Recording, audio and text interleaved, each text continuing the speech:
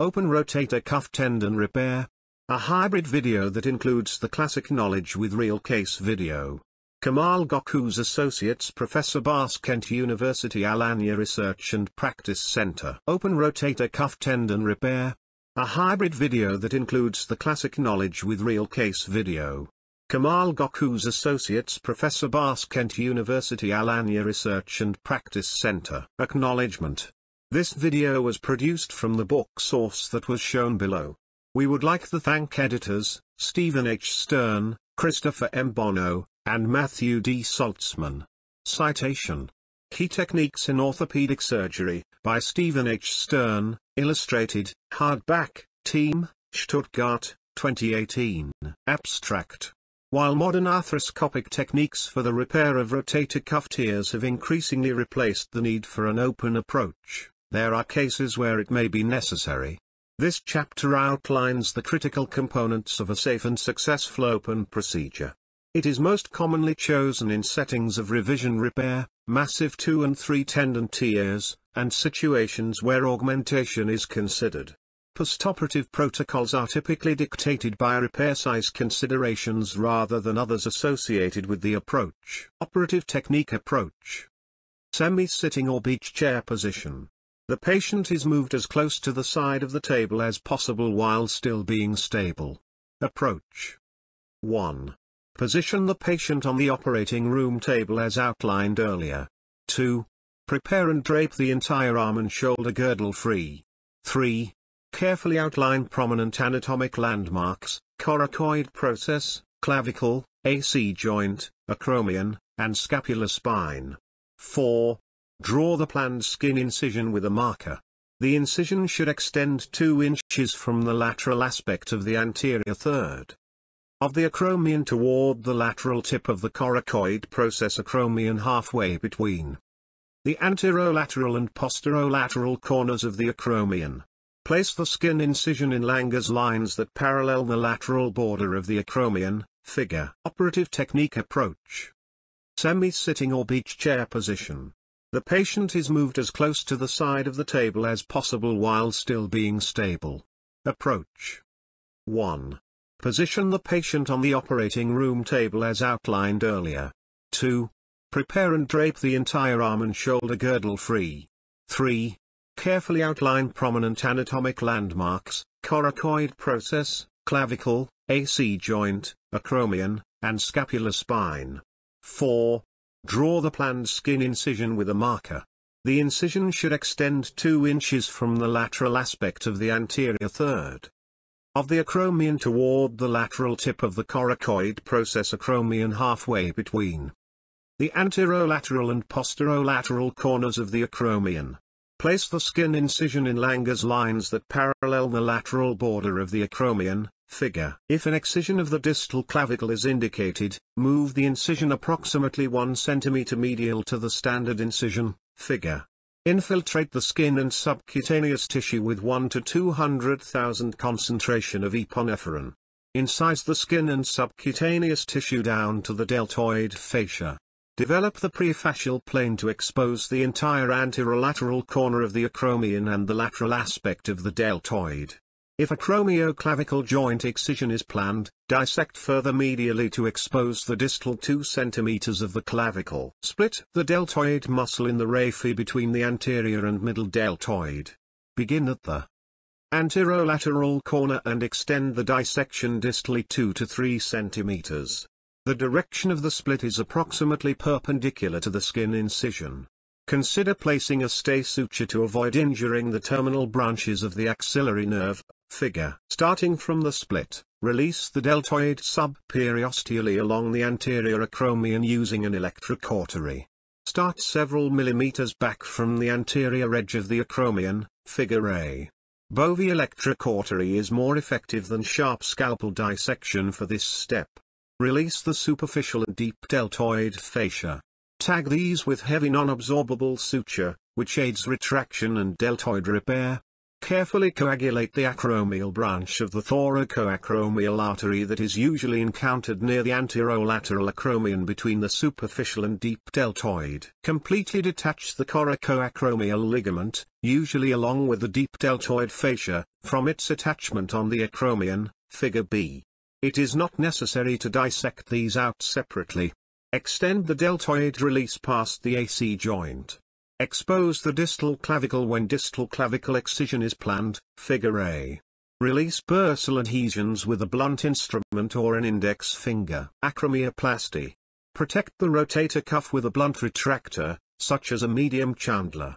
Perform an acromioplasty utilizing either a sagittal saw or a sharp osteotome, figure. The wedge of bone excised should be the full width of the acromion from the medial to lateral. A. The goal of the acromioplasty is to shape the acromion so its undersurface is flat from anterior to posterior and medial to lateral. After surgery, the acromion's undersurface should have a smooth contour for optimal subacromial contact. There should be no ridges or sharp spikes of bone, nor should there be anterior overhang of the acromion. B. The deep deltoid fascia attachment. The deep deltoid fascia attachment to the lateral acromion can be used as a landmark to judge the amount of acromion resected.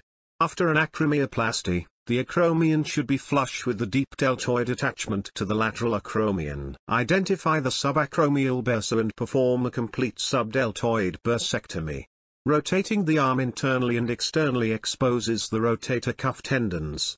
Assess the size of the rotator cuff tendon tear, the precise rotator cuff tendon anatomy, the shape of the tendon tear, the tendons involved, the degree of tendon retraction, the anterior and posterior extent of the tear, and the quality of the tendon available for repair.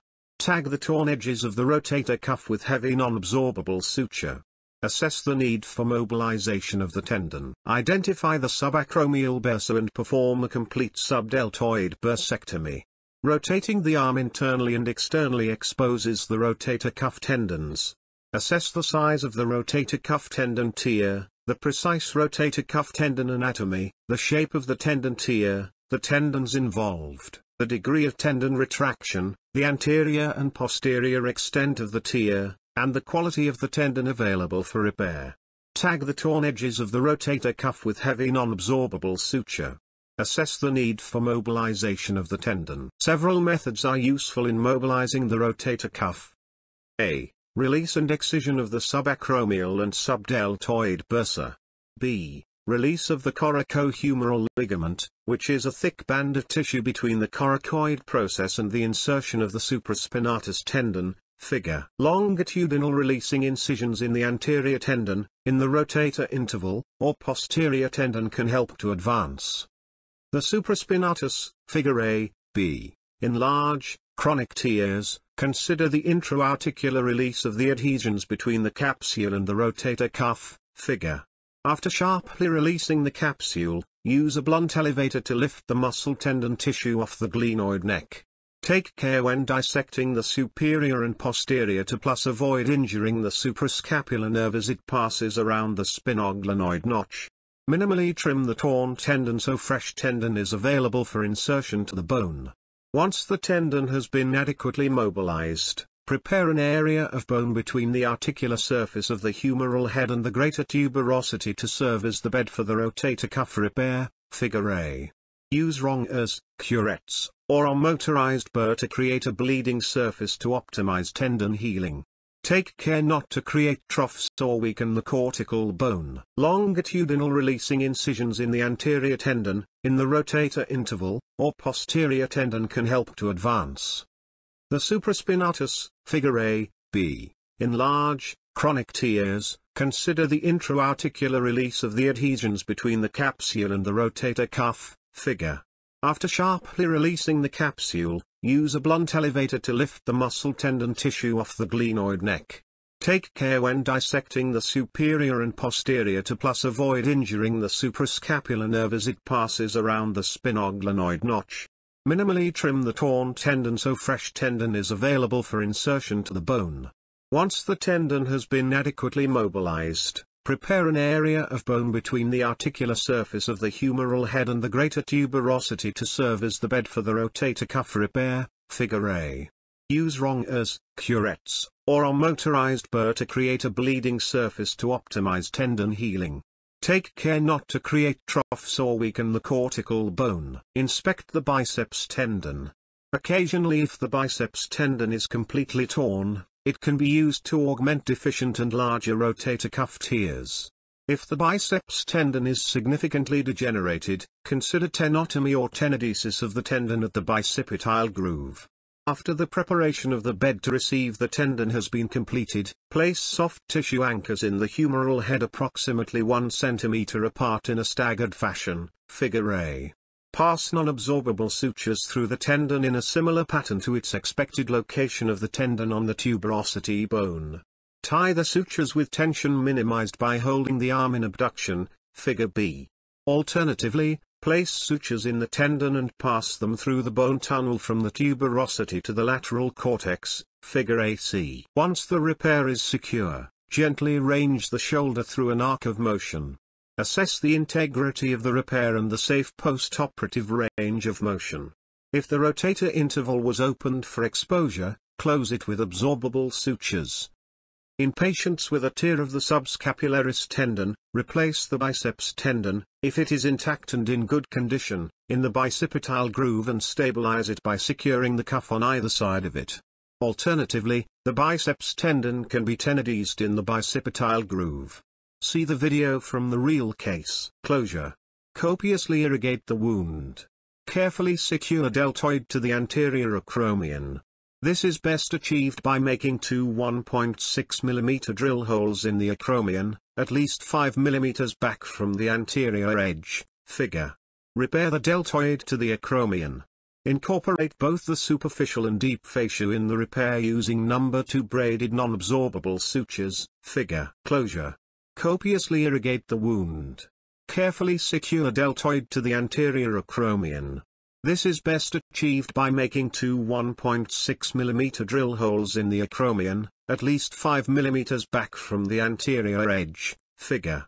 Repair the deltoid to the acromion. Incorporate both the superficial and deep fascia in the repair using number 2 braided non-absorbable sutures, see the video. Thank you for watching this video. This video was produced from the book source that was shown below. We would like to thank editors, Stephen H. Stern, Christopher M. Bono, and Matthew D. Saltzman. Citation. Key Techniques in Orthopedic Surgery, by Stephen H. Stern, illustrated, hardback, Team, Stuttgart, 2018. Thank you for watching my video. Please subscribe to my YouTube channel.